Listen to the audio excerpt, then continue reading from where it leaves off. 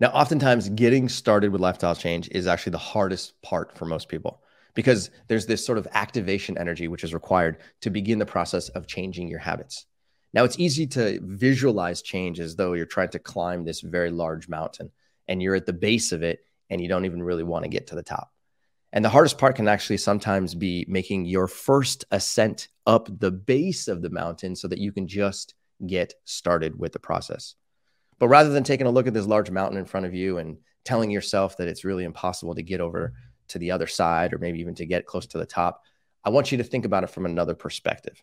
I want you to visualize it in a more realistic and actually more representative way of lifestyle change is actually like.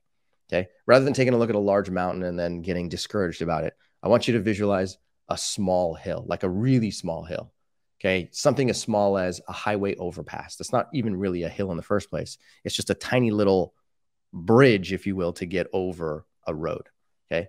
Now, if you visualize a highway overpass in your head, think about being on one side of it and walking over the highway overpass to get to the other side. Okay. You can probably walk up the highway overpass in less than 2 minutes. Then you can cross over to the other side, probably in a total of 3 minutes or so. Now, if you imagine doing that repeatedly, all of a sudden the burden of climbing this large mountain goes away. Now, you might turn to me and be like, well, what are you talking about, Cyrus? This highway overpass is nothing. And the answer is you're right. But a mountain is nothing more than a series of ascents over a tiny highway overpass. So if you have the chutzpah to scale and cross over that overpass, then all you have to do is repeat that process over and over and over and over and over. And every time you do it, it's going to get just a little bit easier. It might get a little bit faster. It might get a little bit less burdensome. And it might just make your life a little bit more doable.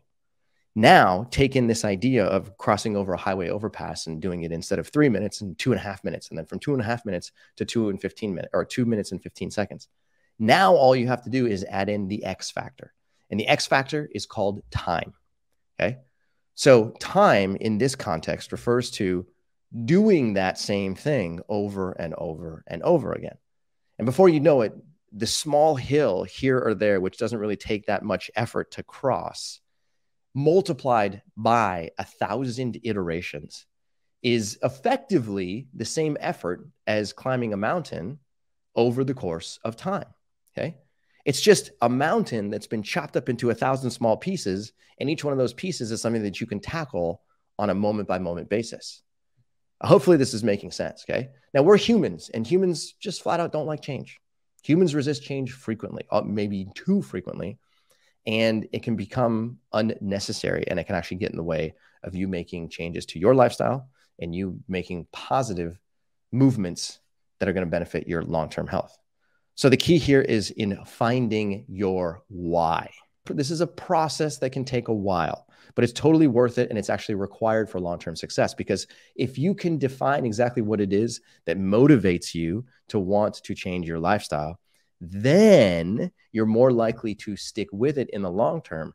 And you're more likely to mentally not think about crossing a mountain every single time you make a decision, but instead crossing over a highway overpass that seems very doable because you have a reason to do it. So simple questions that you can ask yourself when you're trying to define your why. People refer to this as the why that makes you cry, whatever you want to call it, right? The simple questions that you can ask yourself are, number one, why do you want to change your lifestyle in the first place? Okay. Why is this important to you? Is there something specific that you're trying to accomplish? You're trying to lower your LDL cholesterol level? Are you trying to lose 25 pounds? You're trying to lower your A1C? Are you trying to be able to play with your kids a little bit more? Are you trying to go play a soccer game frequently and feel more human inside of your body? You're trying to return to a more active lifestyle? Okay. Write this stuff down because it actually does matter. Next question I want you to ask yourself is, what is the best case scenario? AKA, if you were to change your lifestyle and you were to make some significant positive change, what do you hope can unfold from that process? You can fast forward a year into the future, maybe 2 years, maybe 5 years in the future, and picture your ideal self. Who are you in that best case scenario? And what has lifestyle change enabled you to do? At the same time, I want you to picture your worst case scenario and ask yourself a simple question. Say, if I don't change my lifestyle, well, then what's the worst case scenario that could happen to me? Who am I going to be a year from now, 2 years from now, 5 years from now? And, Will I even be alive? Okay. Another question you can ask yourself is, what is the story that's inside your head that you don't tell anybody? What's the story that's happening 24 hours a day that's in the back of your mind that you might not want to verbalize to anybody because it might feel uncomfortable? Okay. Another question you can ask yourself is, how important is this to you? On a scale of 1 to 10, is changing your lifestyle a 1 or is it a 10?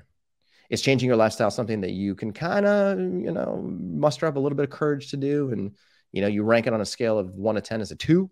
Or is it a 50 because you really want to do it and you understand that the power of doing it and you're just struggling to get started? Finally, another question you can ask yourself is, who are you doing this for? This is a very important question. Are you doing this for yourself or are you doing this for someone else? Oftentimes we find that when people try to do this for someone else, it doesn't stick. But when you try and do it for yourself, it sticks. Why? Because humans are inherently selfish, but that's okay. In this context, being selfish is perfectly fine.